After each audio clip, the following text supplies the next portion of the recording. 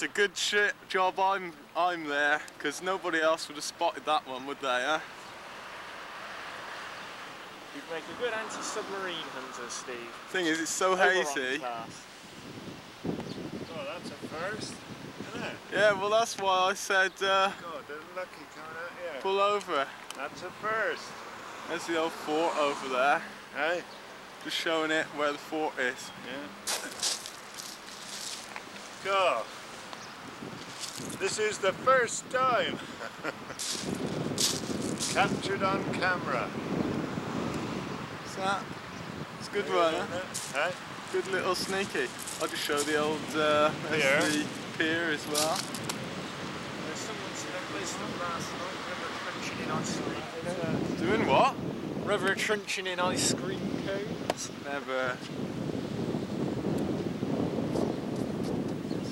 Aren't any steps to knock them down there? Where are they? What is it today? Tuesday. He's sneaking out on patrol. Seagull. U-23 Oblique 2 anti-aircraft gun. Russian one. Soviet-made gun was captured in northern Iraq by the Royal Marines during Operation Haven 1991. Andrew Craft.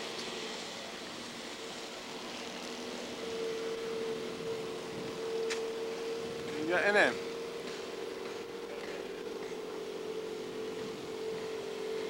Does it say what type it is or anything?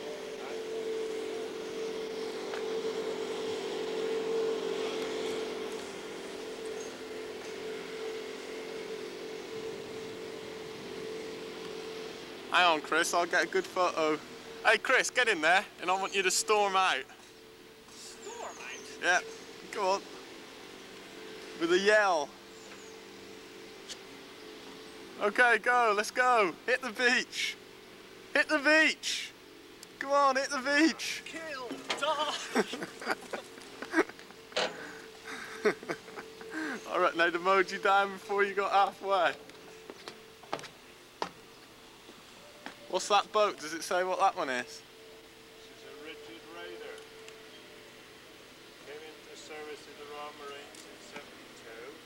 Yeah. Small groups of commandos. Rigid Raider, that was. You heard that. Capacity in a temper cannon, 6 troops plus 200 pounds of stores or inert condition, 5 troops. It says 6 troops that'd hold. That is a Wessex Whirlwind. What does it say about the helicopter then? That helicopter? I'm looking at it now.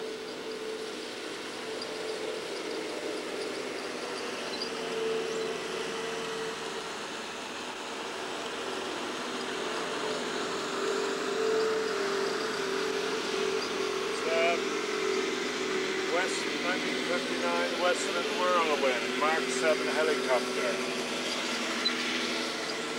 Westland Whirlwind Mark 7. Hey, this is a new helicopter. XM29299, first in October. Welcome back to the Commander Carrier and forward. Huh? Deployed Marines, 42 Commando, to the far Near East during the Kuwait operation of 61. Alright, let's have a look at the cannons then.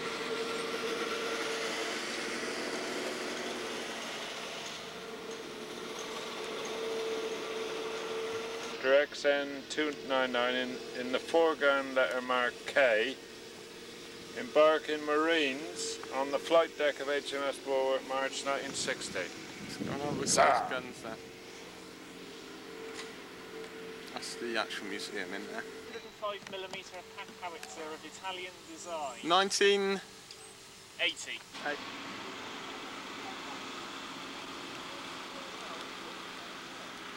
Might say inside. What, that Italian one? No, it's the Italian one. Used by them. It's the cut of the steel. Antiquated stuff, isn't it? Really? No, it's really. What is the one?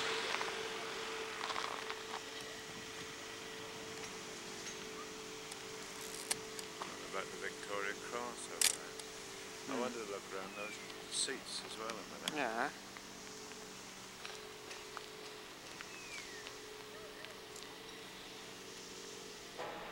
But they clapped me in irons for 5 days. It beat swells and ashes.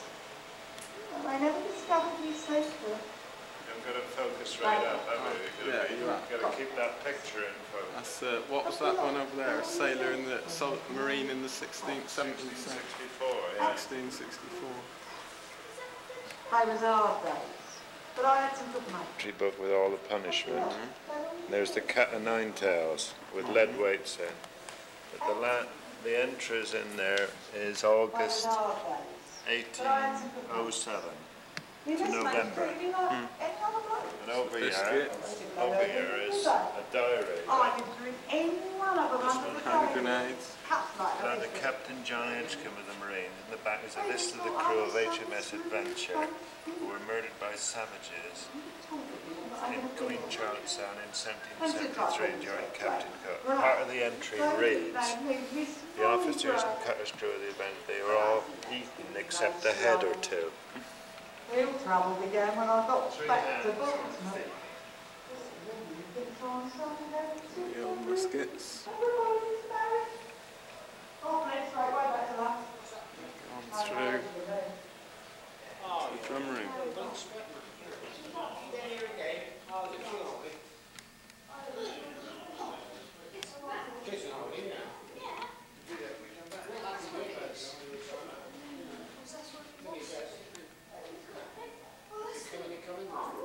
Pickup by a Wessex helicopter in northern Norway in 1982. Goes through the Arctic snow. Right. Cool, they've even got it refrigerated in here, so It's all cold as well in here. It's like outside on the beach. It's a snow holder, built in the snow and ice. You got to feel the temperature as well, is the Yeah, thing. it's really cold. There's old. There's the Marine all dressed out ready for action.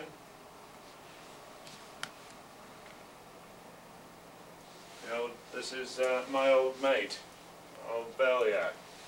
Alright, Bell? Yeah, okay. Standing beside you, watch what you say. And you got a lot of camouflage. Here's the UDA loyalists, prisoners of war. Painted handkerchief made by a UDA prisoner in the Crumlin Road prison.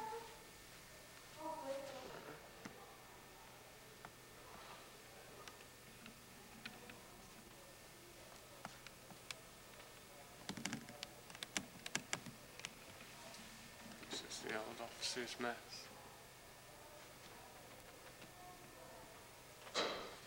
Face masks used in the First World War.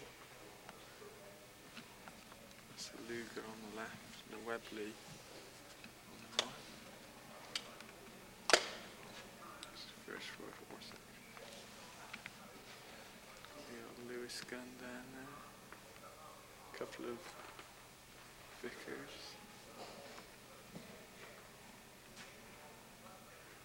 There's Brengan over there. Yeah, that one.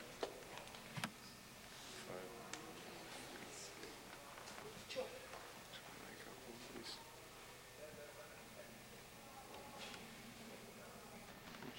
And photos out there. German bayonet there.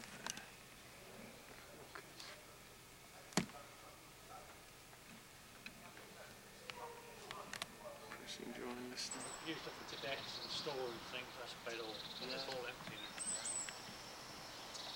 Shame, really, isn't it? Up there, see that red van? Yes. They're filming up there next week. London's burning. Oh, that's up there. Yeah. So when you see this picture on Yeah. video, you'll see the same as what they're Oh, London's burning. all their marches up there. They're going to make that a college. And that block there they're going to use. Yeah. So next week you'll see all London buses.